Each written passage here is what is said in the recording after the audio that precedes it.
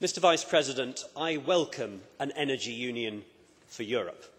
If we create a single market for energy, then our constituents will benefit from the lowest possible energy prices that a free market can deliver.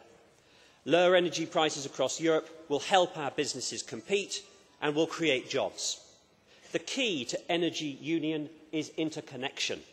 If my constituents in Bristol, Plymouth and Gibraltar are to be enabled to purchase their energy from any supplier in the EU, we need to properly integrate the European energy market. And a properly functioning market is the best way to give every member state energy security.